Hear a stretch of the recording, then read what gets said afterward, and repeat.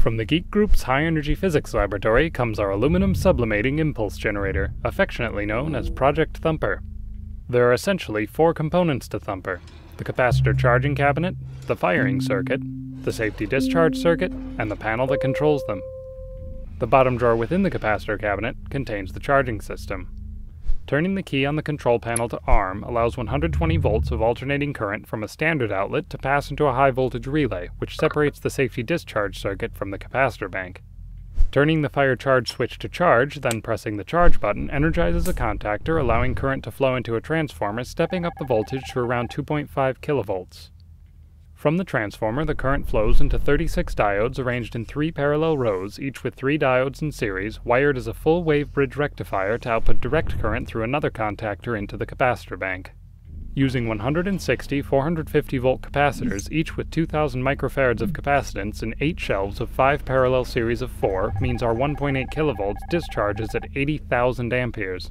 Since that works out to a 144 million watt impulse, the discharge circuitry is made to stand up to considerable usage. We turn the charge fire switch to fire, disconnecting the charging circuit, leaving the bank connected to the firing circuit. 4 750 MCM copper cables and 5-inch wide, 3/8 inch thick copper plates with robust insulators between them and the table.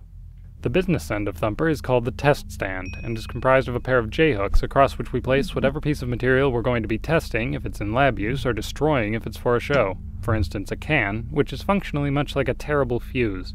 Encased in Macrolon, a common component of bulletproof glass, is a pneumatically controlled spark gap, which, with the arm firing switch depressed, receives a signal from the big red button of science to close the gap between the two brass cylinders to 30 thousandths of an inch, allowing the impulse to spark across and obliterate the item in the hook. The impulse only lasts around 3 thousandths of a second, in which time any aluminum that isn't heated to incandescent vaporization is torn to shreds and blasted across the room with a thunderous shockwave. The audience, standing a minimum of 35 feet across the room and behind a safety cage, feel that shockwave as a thump in their chests, from which Thumper derives its name. While the array of light bulbs atop the cabinet are a resistor during charging, they are most useful for removing residual charge from the bank, either after firing or should we need to abort firing altogether.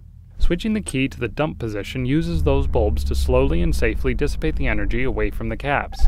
The entire process takes about 1.5 minutes, which is about how long it takes for the afterimage to fade from the audience's retinas.